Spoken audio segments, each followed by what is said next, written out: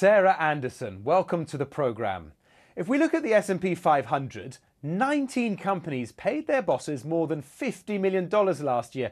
And yes, a lot of that was in shares, but how on earth do these companies come to those numbers? What makes one individual worth so much? This is based on the foolish notion that the person in the corner office is somehow almost single-handedly responsible for corporate value, and that the people on the front lines in these companies who might have their actual hands on the product and delivering the service are worth only a fraction of that. And it's a problem that we've seen get worse and worse in the United States, and I've been sad to see that those CEO pay levels have been creeping up in other parts of the world as well, as the leaders of many global companies point to their American counterparts and say, hey, why am I not making anything like what that guy's making over there? And so it is really becoming a worldwide problem. Sarah, you've been researching CEO pay for more than 30 years. What are the defining trends and changes you've noticed over that time?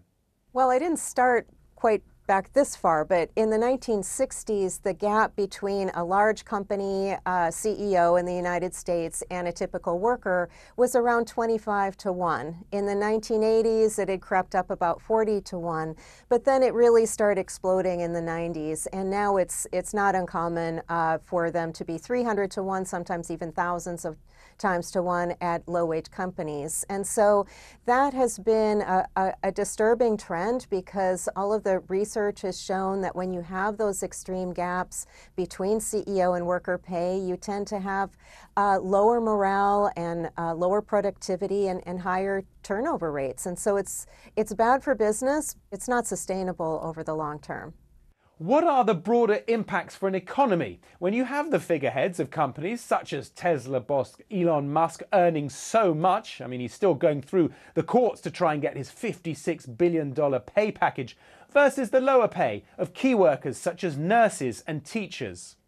I think runaway CEO pay is bad for our economy, bad for democracy, and bad for business.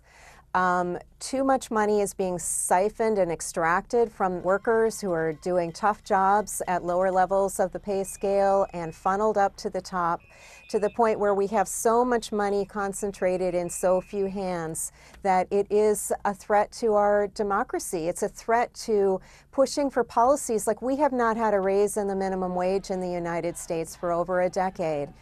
Big, powerful corporate interests have blocked that kind of just small, modest steps of progress to having a more equitably shared economy. And it can contribute to people shirking their responsibilities because they feel like, why should I try that hard when I'm getting such a small reward for the labor that I'm putting into this?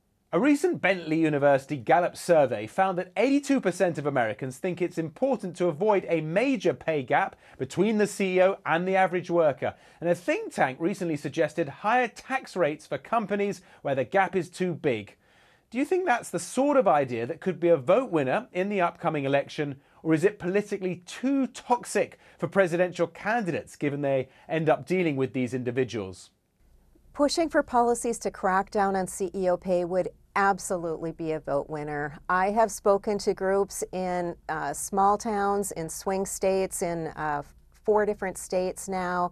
I would walk into audiences of Republicans and expect to get a lot of debating, and I'd be all armed with my arguments against extreme CEO pay levels. And what I found was enormous common ground.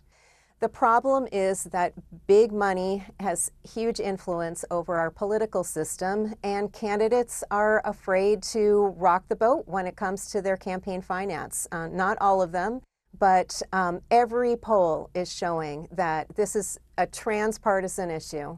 Across the political spectrum, people are just fed up. Do you think the pressure the majority of workers around the world have been feeling with inflation in recent years has made companies and politicians any more inclined to act on executive pay? I would like to think so. I'd also like to think that the pandemic should have made it so much even more obvious that people doing some of the lowest paid work in our country are absolutely essential.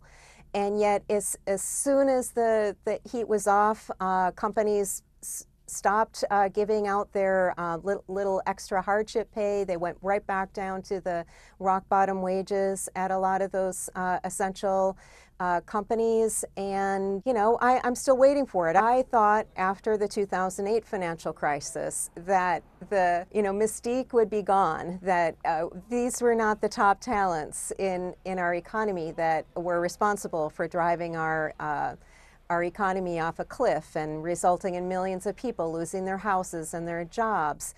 And yet almost immediately the big banks and other financial firms that were complicit in that national crisis turned around and started giving out big bonuses again. And so it's just a very deeply entrenched systemic problem, and it's going to take public policy, I think, to change it. Sarah Anderson, thank you very much. All right, thanks.